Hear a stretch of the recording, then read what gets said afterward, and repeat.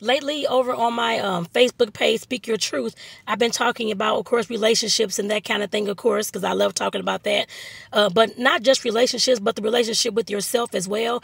I was talking about forgiveness recently, and a few people were, of course, having, to me, I guess, kind of a hard time with the word forgiveness. I guess I'd say that, and wanted me to do a video, of course, about my how I view forgiveness, what it means to me, and that kind of thing, which I did that.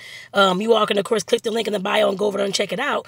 But I just want to say to you all, when it comes to forgiveness, because I know that word seems to trigger many, it seems like. I used to be triggered by that word back in the day. Oh, forgiveness, I'm not forgetting anything. They did this to me. I'm going to kill those assholes. I'm going to do this. I'm going to do all this kind of stuff. Wanting revenge and holding grudges and all angry, bitter, resentful, all this kind of stuff you're holding in. The one thing I'd said in that video that will help you when it comes to forgiving somebody or forgiving the situation so that you can move forward is just to look at it as healing your triggers. You don't have to use the word forgiveness if it's triggering to you, or you can't get past the word forgiveness because whenever you've heard it, the person still got ran over again, or whatever the case is. I don't know. Whatever your history is with the word forgiveness, just use healing the triggers. It all encompasses forgiveness. It all encompasses healing. It's all the same thing, to be honest. At least in my eyes, it's all the same thing. Been going through this journey for I don't know how many years now, that kind of thing, improving myself since I've been young. So like I said, definitely I see it as all the same.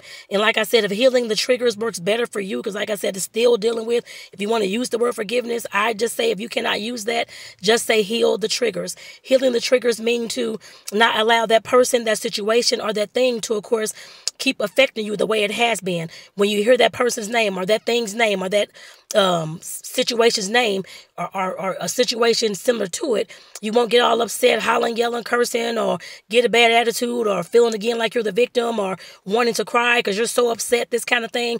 Healing those triggers means it helps you move forward. It helps give you the inner peace about whatever the hell happened. I don't know what happened, but whatever happened, whether it was trauma, drama, a horrible experience that you've been through, is all the same. No matter what you've been through, like I said, you can always heal these things. You don't have to live in, I'm the victim, this happened to me, I'm never going to improve, my life is always going to be the same. You don't have to live in that unless that's what you're choosing.